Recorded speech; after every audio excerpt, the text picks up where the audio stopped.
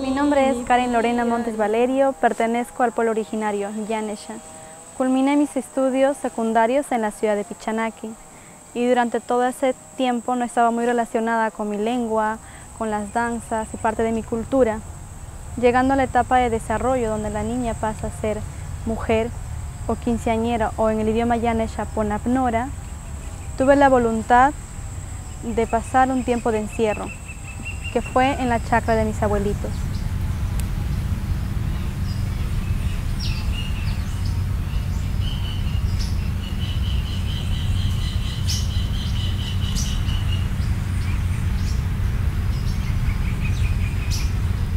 Ya me ganaga nenero na charo ne kwa na sega nenero ka ya ka pisbi ka ya me na ngego tremi na charo ne kero sapini bani batwena mahire pingangti tage tage na charo ne ya me na ma pa mi paperi kana charo ne garan ya me ga pisbi ka ya ka ira na chari ne naro ira na chari ne naga diro ira ya me.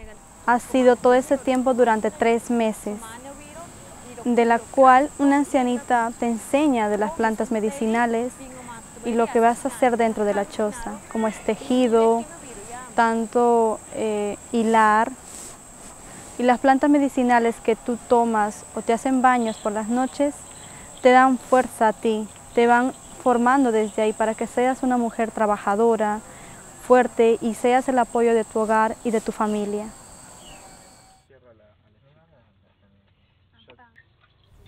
Este ritual de mi historia Yanesha también se realizan en los diferentes pueblos originarios.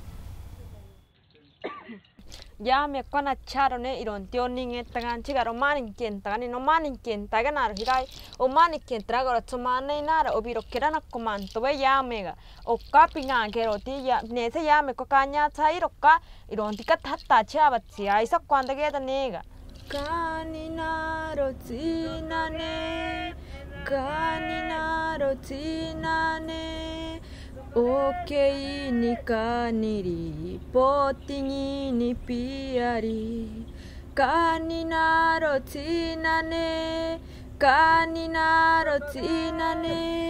poma pero piari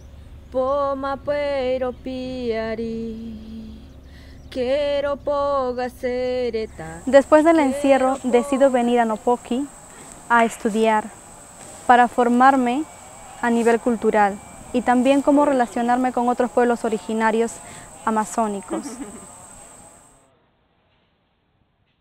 La experiencia de este cortometraje es mi historia del pueblo Yanesha, pero en la lengua no machillenga.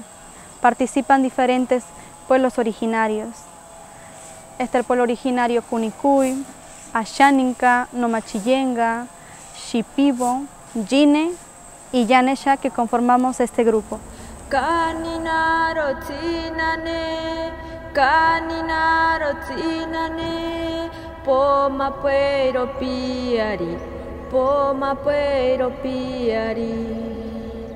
quiero poga sereta, pinetero que bati, kaninaro sonori.